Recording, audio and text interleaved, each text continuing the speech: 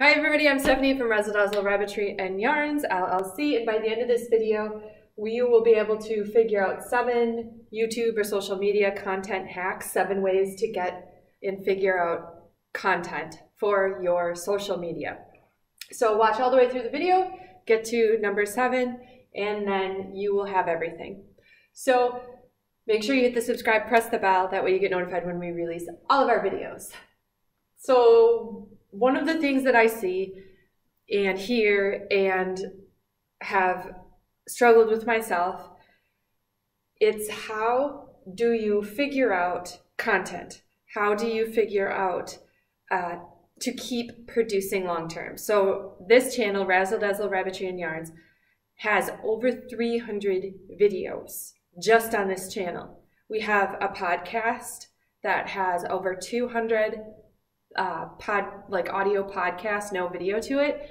We have a Facebook account, we have a Pinterest account, we have Instagram that we don't use much, we have Twitter that we don't use too much, LinkedIn, Reddit. There's all these social media things, and in this time, one of the things that can be a struggle, creatively, especially when you're running a business or you're trying to make your own personal brand, is how do you keep figuring out content? And here are the 7 hacks. Here are the 7 things that I use.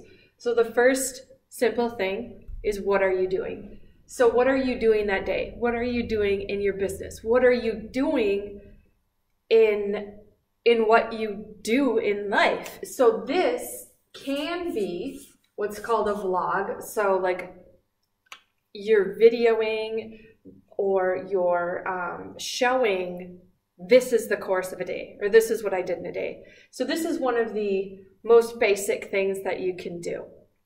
And it's literally just saying, here I am today, this is what I'm doing. Because you're doing something every single day. So every single day, or maybe you're not doing something every single day. And that's part of that journey. People appreciate and want to see part of that journey is, okay, what is it like? What is it really like? What can I expect if I'm trying to do what it is that you do?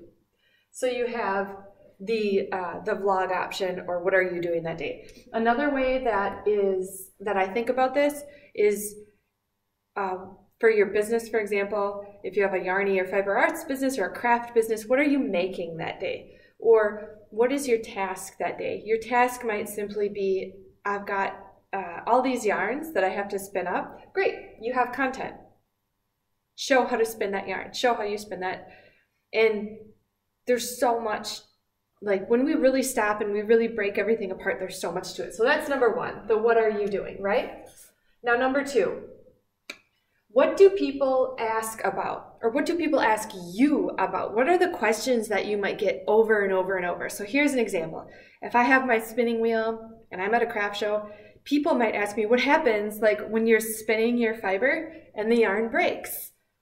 That's a perfect thing. Like if someone has a question, make a video answering that question, because the chances are there's other people that want to know the answer to that question. So people could be asking you, but another great place is maybe you haven't been out and about recently, but another great place is, for example, if you're in Facebook groups about what it is that you do. So if I'm a spinner, there's an Angora Rabbit spinning Facebook group talking about Angora Rabbit spinning. I can take a look at and I can see what are questions people are asking. And I can make videos answering those questions. So you're really answering whatever it is that you find. So other people, the content is around you, and other people, Google owns YouTube. Google is the biggest, number 1 search engine in the world. Then you have YouTube, the number 2.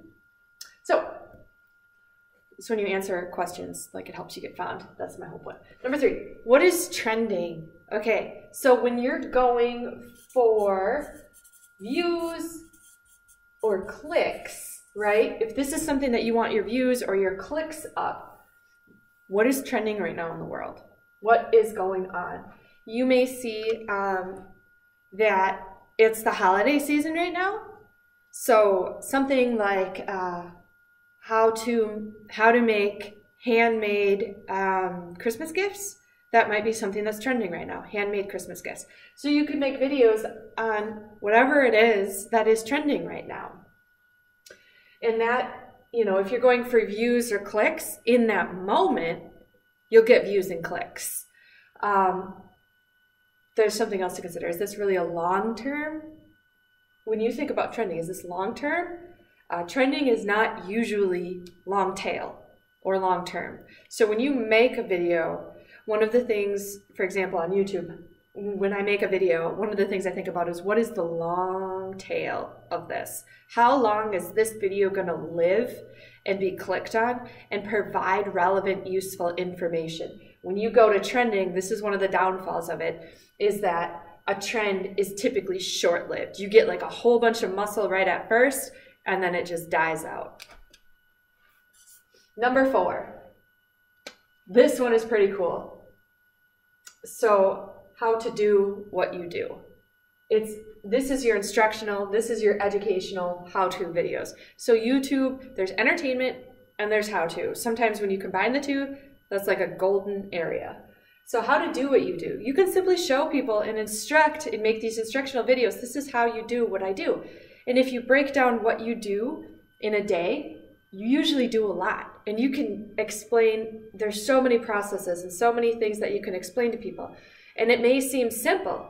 I once did a video on how to clean rabbit water bottles. And some people are like, Stephanie, why would you do this? This is ridiculous. Nobody needs to know how to clean rabbit water bottles. But the thing was, there's so many different ways to clean rabbit water bottles. And there's so many things involved with cleaning rabbit water bottles. Do you use bleach? Or do you use dish soap? Is the process the same for both? And what are the benefits? What are the drawbacks for each? There's actually a lot to everything, and you can explain it. Number 5, how to not do what you do. So just as important as showing people this is what I do, is showing people if you do this, you're not going to do what I do. Like how to fail at doing what I'm doing. And that's just as important, because in life, avoiding the pitfalls, avoiding the traps, avoiding the setbacks is just as important as powering forward and going forward and achieving forward. Because I could explain to people, listen, these are the top 5 reasons not to spin Angora yarn. Don't do it. These are the top 5 things. These are going to be the things that here's 5 reasons to not even do this in the first place. So, and that might, that's helpful for people. People are interested in these things because it also gives the other side of the coin. It also shows the other perspective. So then number 6 again is entertainment. What is entertaining? So anything, you can make a video creatively for entertainment. Now this is what's cool, is that your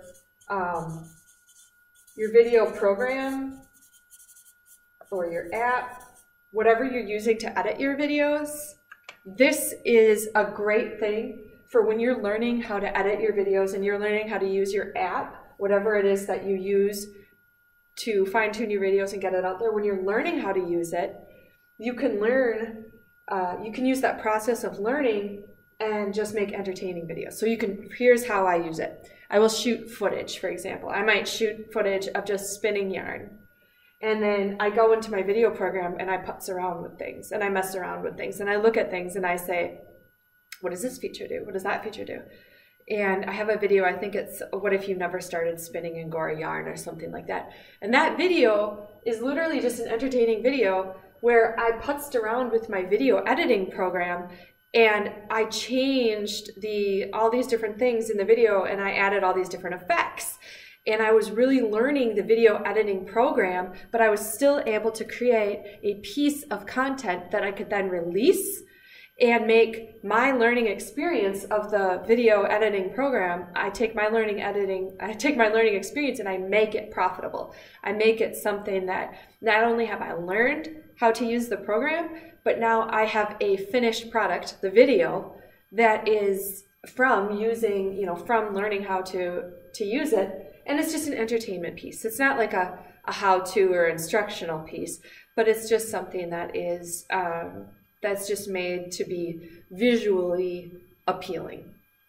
So creating something that's entertaining. People like to be entertained. At the end of the day, people like to laugh. Not even at the end of the day. All day, people enjoy laughing. People enjoy feeling good. People enjoy getting... people enjoy getting out of their like life with blinders and the life with restrictions and the life with the you must do this, you must do that, you must do this, you must do that.